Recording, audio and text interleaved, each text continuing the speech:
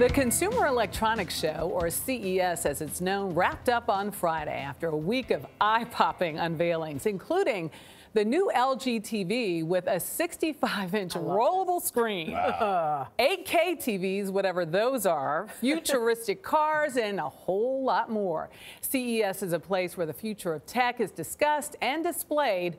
Wired recently published its Best of CES 2019, and here with some of the highlights is editor-in-chief and CBS News contributor Nicholas Thompson. What happened in Vegas ain't staying in Vegas. No, I'm going to be talking about it.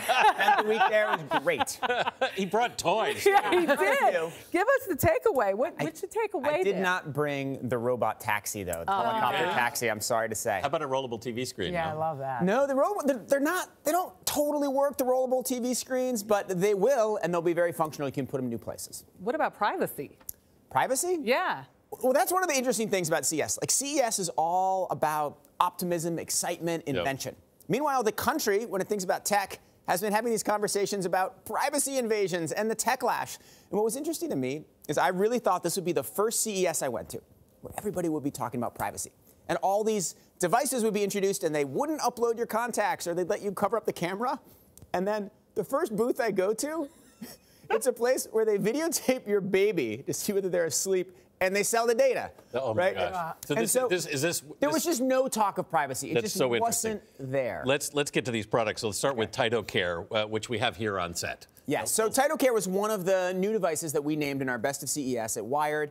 It's a home medical device for when your kid is sick, right? Because when your kid is sick, you don't want to go to the doctor because they're going to just lick all the other stuff touched by all the other sick toys, and they're probably going to get sicker.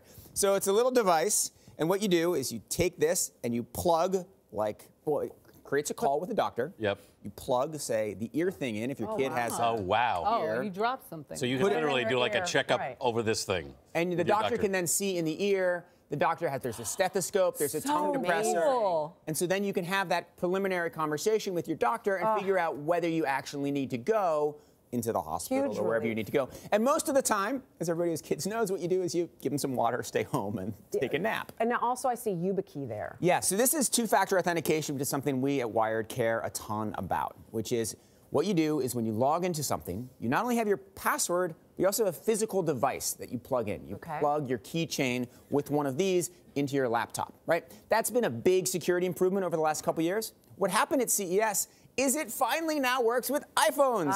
YubiKey, which does all this.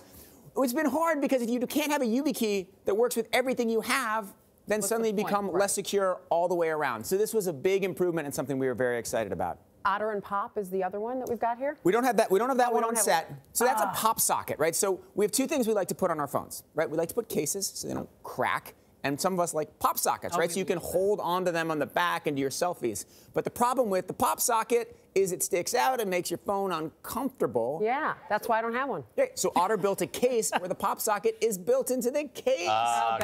It's like such a smart, clever thing. I will get one. We were pumped about that at Very cool Wired. stuff and more cool highlights in Wired Magazine. Nick Thompson, thank you so much. So many.